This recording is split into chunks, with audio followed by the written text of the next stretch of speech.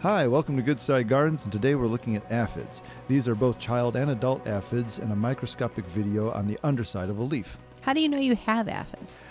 You will see a waxy type substance on the top of a leaf, and that's like their excretion remains. And then you'll also see the little white dots traveling up and down the stalks of a plant. What can you do to get rid of them?